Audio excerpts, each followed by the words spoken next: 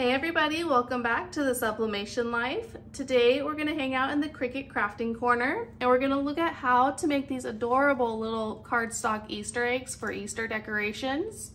It's a very easy, simple, and quick process, and I'll go ahead and show you the step-by-step way of making them and the materials you'll need. So let's get started. The first thing you're going to need is a cutting machine for your cardstock. I specifically have the Cricut Explore Air 2 is what I use with my design space, but whatever cutting machine works for you is perfect. You'll go ahead and need some crafting glue. This I get at Walmart. You can get wherever you would like as long as it's some kind of crafting glue. And then of course you'll need your choice of colors cardstock. This is the 12 by 12, 65 pounds. You'll want 65 pounds or more for the best results. So let's head on over to Cricut Design Space and start the process. New canvas up. I'm going to go ahead and put my grid on. And then to upload your file, you're going to go over to the left sidebar here. You'll click Upload. You can see I have some things already inputted here, but you'll go to Upload Image, go to Browse, and then you'll see here, this already has what I'm using. I will go ahead and select this file. It's going to have all of the templates and all of the pieces for the egg. We'll go ahead and open. And you'll make sure that's highlighted. It is a cut image. And then we'll go over to Upload. You'll want to click that and then go down over to the right and add to canvas. And you should see your image pop up right here. You can see that it is all grouped together over here in the layers panel. You'll go up to ungroup, click that, and now you can move them freely and individually. Depending on which design you would like, you can go ahead and get rid of the other parts that are not necessary. So as you can see, the two items that I am going to be using, they are all one item, and I don't want this because I want to be able to manipulate my items when I'm cutting them and arranging them on the cutting board. So what I'm going to do is go ahead and select one of the items, and I want to go in and make individual items.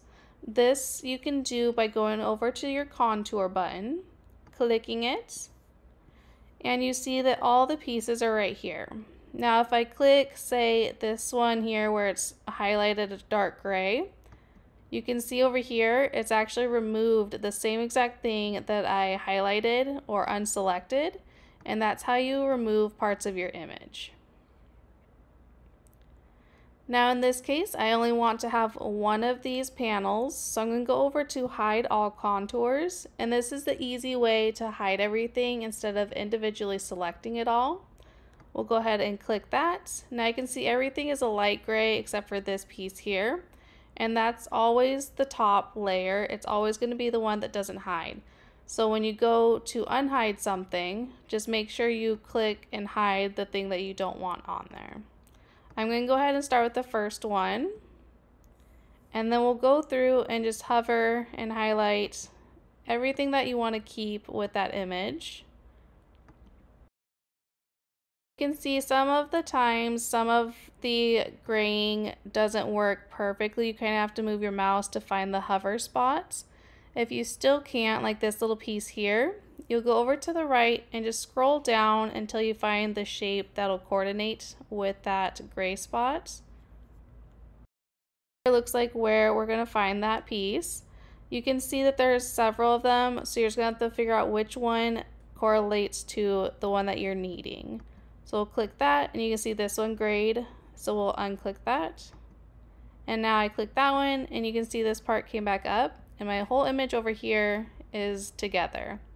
So go ahead and go back to the top, make sure that first one is unhighlighted, click X and exit out, and now you have the one individual panel that you can manipulate.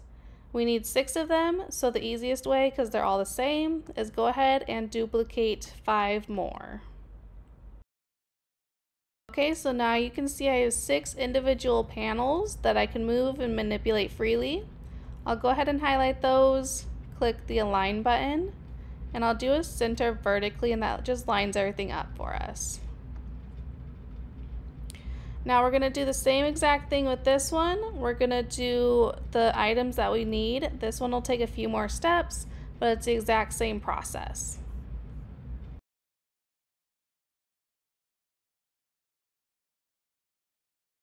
Now you can see all of our items are individual. We can move them freely and nothing's connected, so you'll be able to manipulate the placement as much as needed. You'll now be able to adjust to the height and the width that you want as well. For this specific project, I like to go ahead and line everything up in the center and go ahead and do the align vertically again with all of the items selected. Now we have everything lined up, and the reason I like to do this is because now when you go in to resize everything, you can resize everything exactly in ratio, and it's gonna adjust by the height of the tallest item, and everything will come into ratio with that item.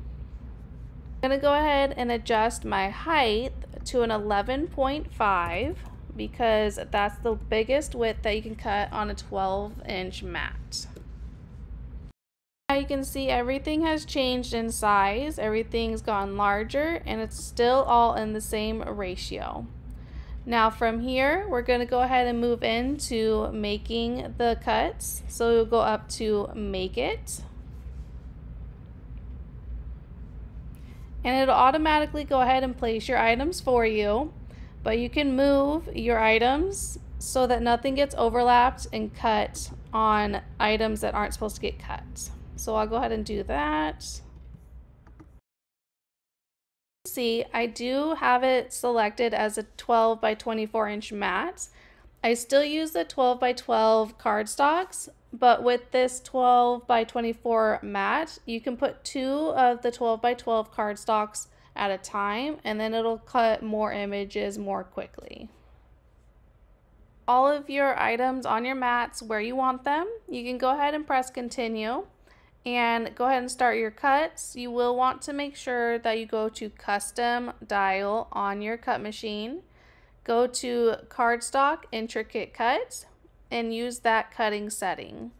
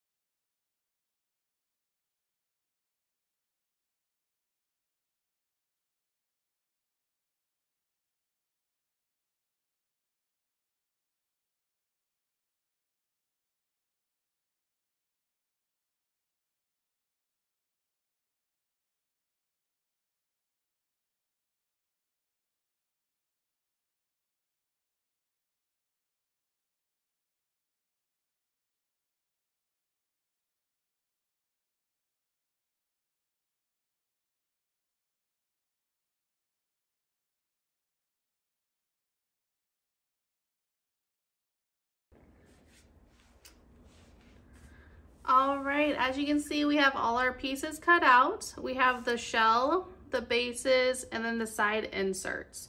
We're gonna start with putting our shell together, then we'll do the bases, and then the inserts. So let's go ahead and start on the first step.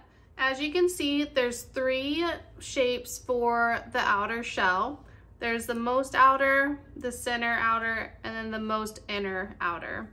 And all these will do is put inserts into each other. You can see the middle one has 2 inserts on the top and the bottom. The 2 outer ones and inner one have 1 slits on each side. So we'll go ahead and take our center one and the one that has the slits on the inside of the shell. And this is going to be your most outer one. You'll go ahead and slide the slits together just like so. And just be careful not to tear anything. And they should just lay very well and evenly together. And you'll do the same thing with the inner shell. And that one will just slide also right into the middle, and same on the bottom. And once you have those together, you can go ahead and fan it out so it looks like a little outer shell for the egg, and then you can go ahead and stand it up. The second step is going to be putting our bases on. The larger base will be for the bottom and the smaller base is for the top. These slits here are where these slits insert into. So you just want to be really careful as you're putting your base into the slits, again, that you're not tearing any of the paper. You'll go ahead and fan that back out, slide the base in, and then just gently work your way around, putting each slit where it goes. And that will be your bottom base right there. We'll go ahead and put our top base in. All right, so now you should have an egg-shaped shell that looks something like this. From this point, we'll do the third step, and that's putting in the side panels. You should have 6 side panels, unless you did a different version of the egg. You can put these in 2 ways. You can either take the top slit that goes through the top and put it through the top from the underneath, and pull it up and then put it into the bottom slot. Just like that.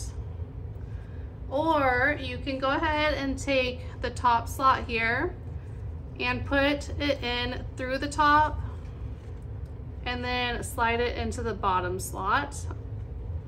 And this, I feel like, just secures it a little bit better, whereas this one, it falls down a little bit easier.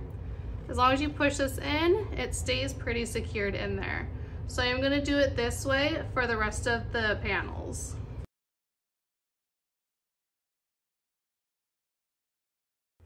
Okay, so at this point, you should have your egg fairly put together, and it should look something like this at this point. Now, you can see that the panels, they do kind of move around still a little bit.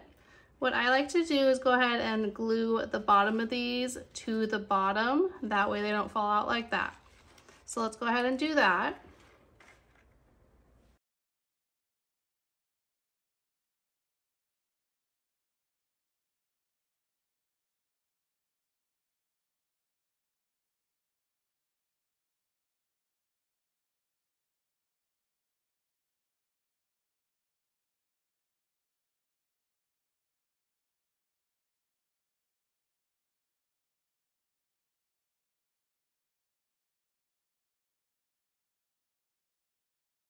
All right, so we have everything secured into place now on the bottom. You will notice that I also did the top just a little more secure that way. But that is how you do the large Easter eggs for decoration with the cardstock. Once you have it all made, you can definitely put stuff on the inside, whether it's a candle or some flowers, just to give it that little extra something for your Easter decorations. If you enjoyed this tutorial, go ahead and boop that like button, subscribe to the channel, and share for others so that they can get helped as well. Have a wonderful day and happy crafting!